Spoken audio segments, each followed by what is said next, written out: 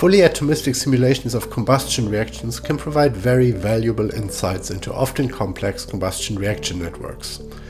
Usually the timescales available to such direct dynamic simulations are limited to nanoseconds.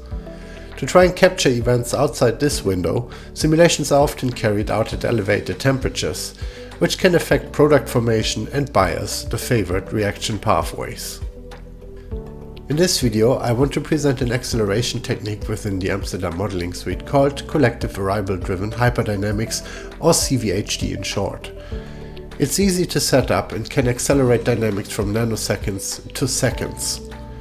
We shall be looking at the pyrolysis of N-dodecane, a challenging reaction to simulate because the product chain length is known to depend on the temperature.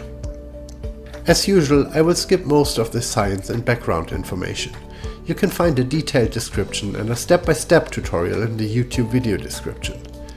In a nutshell, the CVHD algorithm builds up a bias to support overcoming the reaction barrier, and once the reaction has occurred, the time can be recovered from the amount of bias added before the bias is reset and builds up to support the next reaction. All this is handled fully automatically by the CVHD algorithm. Setting up the calculation is surprisingly easy. Apart from the usual molecular dynamics settings such as the time step, thermostat and so on, the hyperdynamics require little input from you. Here the top panel contains some settings on the height of the bias, the deposition rate and so on, while the lower two panels define the reaction coordinate for a CC and CH dissociation respectively.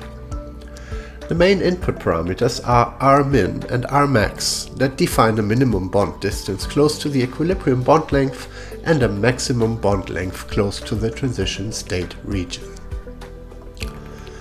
Once the calculation has been run, you can inspect the dynamics in AMS Movie. To visualize the buildup of the bias, select Bias Energy from the MD Properties menu.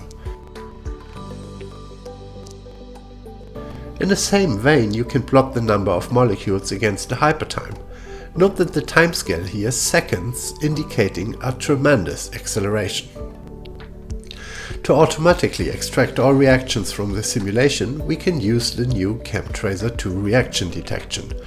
Without going into too much detail, we can already see that many long-chain products are formed in a low-temperature combustion simulation, while in a corresponding high-temperature simulation at 2500 K, the C2 fraction is clearly dominant. This agrees well with experimental findings as well as kinetic models. I have put a link to a more detailed discussion of the results in the YouTube video description if you're interested.